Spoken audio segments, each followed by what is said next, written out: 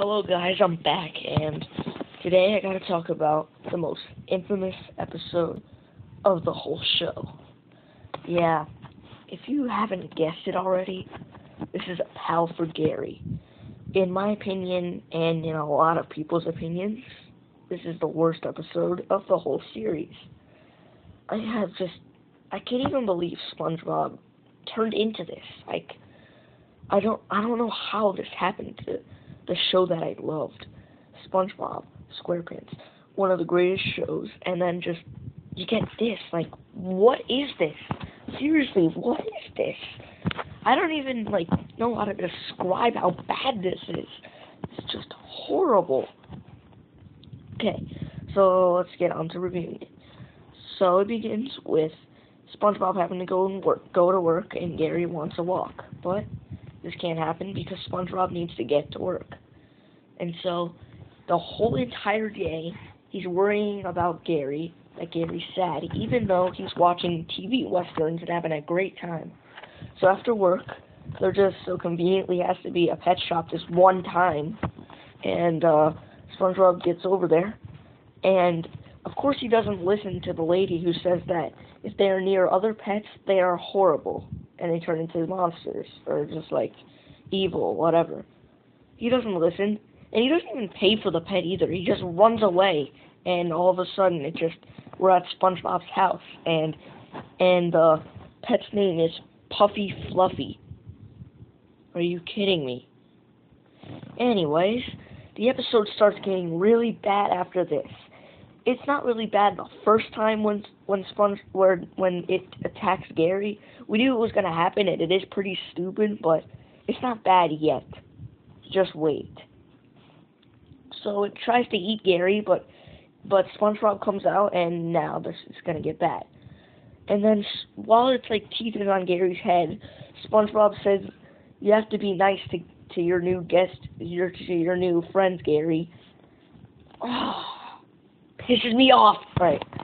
Anyways, after that, SpongeBob makes some enchiladas, watching some TV, gives Gary his food, and he eats the whole thing, tears up everything in front of SpongeBob's eyes, and SpongeBob doesn't even see it.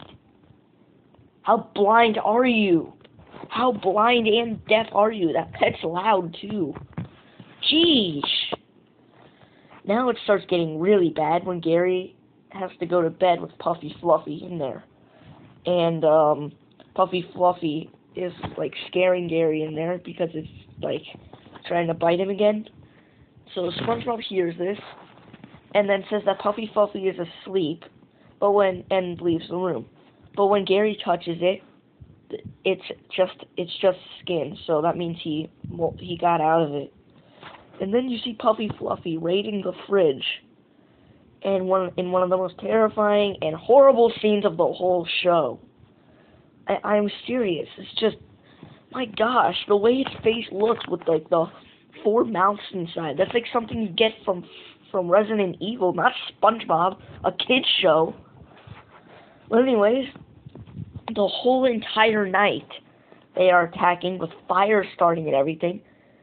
And SpongeBob, he doesn't even wake up. Are you kidding me? What is this? Seriously, how deaf are you? My gosh. And then now it's in the morning. SpongeBob sees that this whole house is destroyed. And now the worst moment of the show happens.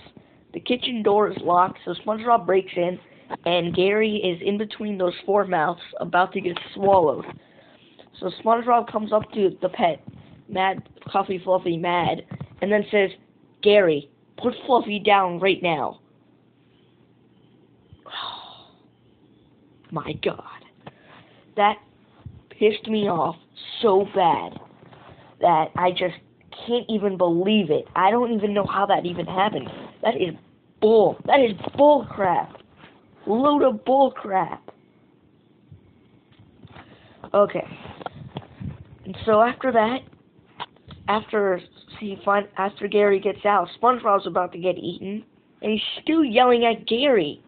So Gary, the nice pet that he is, even though he shouldn't be, because SpongeBob's a freaking moron, Gary tries saving SpongeBob with all the Western stuff that he saw from the TV show, and Puffy Fluffy runs away crying, and SpongeBob is still yelling at him.